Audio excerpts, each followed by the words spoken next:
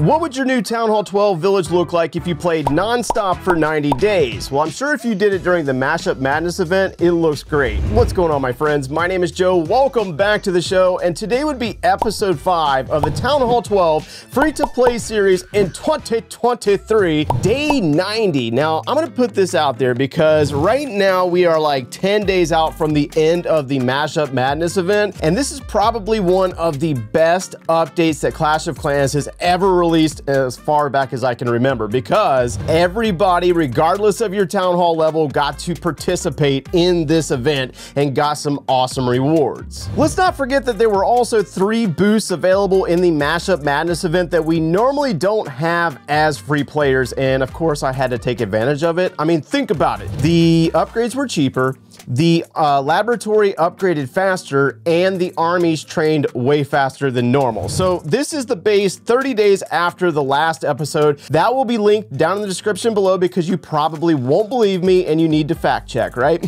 So check it out. We got some really good news. Our heroes are maxed at day 90, Town Hall 12. The Queen is now level 65. She went up 5 levels from the last episode. The King is 4 days out from level 65. That means he jumped up 6 levels. And the Grand Warden is now maxed out at level 40, meaning 10 levels gained. 10 levels, hear me out. All right, so this is where people got really frustrated with me the other day on a different video where I opted out on getting the free Queen skin. And a lot of people out there were not happy about that, but I chose to go with the Books of Heroes, which are now sold out, which means that I upgraded the Grand Warden 3 times using 3 Books of Heroes. Of course, I had to grind out the resources, and then I finished him out at level 40 using the book from the season pass, the free ones. So that was definitely worth it. You also notice that the research potions are all gone, and I'll explain where they went in a moment. Now, we did max out our Inferno Towers. We maxed out all 4 of the Expos. We did a couple of trap upgrades because I was feeling lazy, and we started upgrading our Wizard Towers. One of them is complete. We got 3 down for upgrade, and then we'll knock out the other one, go into the air defenses, the hidden Teslas, etc., etc. The same thing we always do. Now, if you're wondering about wall pieces, I upgraded 118 pieces of wall in this time frame, which means that we have 47 left over. Now, I'm gonna try to avoid maxing walls because we finished our hero upgrades. Our laboratory is almost done with elixir upgrades, or nearly very close to being done, and I need a place to dump that elixir, so we're gonna do that on walls. Speaking of the laboratory, we have upgraded our Giant, the Wall Breaker, the P.E.K.K.A. We also upgraded the Yeti to level 2, and then when it comes to Dark Elixir troops, I upgraded the Hog Rider using a Book of Everything. That was actually a mistake because I clicked the UI, the new UI situation, I messed up. However, remember those potions, those research potions that were in the Mashup Madness rewards, and then also the potions available for purchase with raid medals. I upgraded the Golem to level 8 and the Witch to level 5.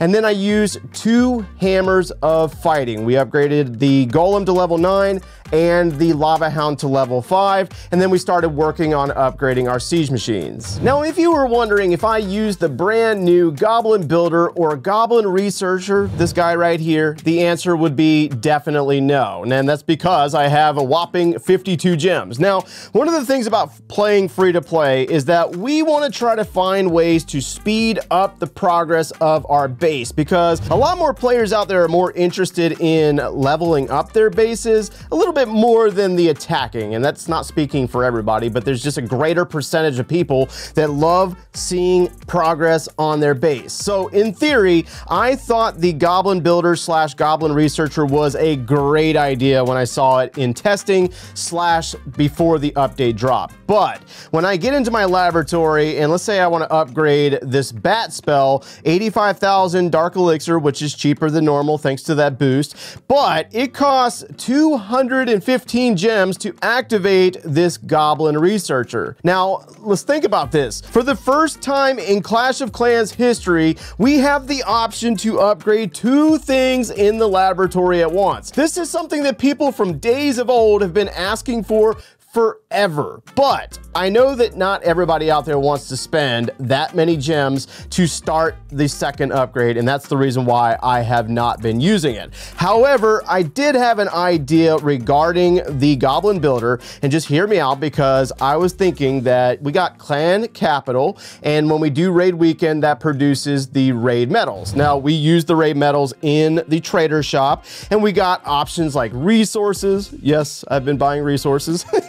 There's also a lot of potions and some clan capital house stuff. It's just really great resource or currency that we can spend, and it encourages us to play clan capital with our clanmates, of course. Then you got the Clan War Leagues, which produces the League Medal. And in the League Medal shop, we have great things like potions and hammers, and also statues and skins if you're into that kind of thing. It's just another amazing currency, and it's something that everybody wants to participate in to get those hammers, right? And this all contributes to the progress of our home village. So I was thinking, in regard to the Goblin Builder, to get rid of the gem option, and let's add some form of currency for playing builder base. It's just a thought that I had, because I know there's people that like builder base, but I personally get bored with builder base really fast. In its old state and its new state, that's just me. I tend to get bored. But if they offered some form of currency, like if I play and do X amount of attacks or whatever,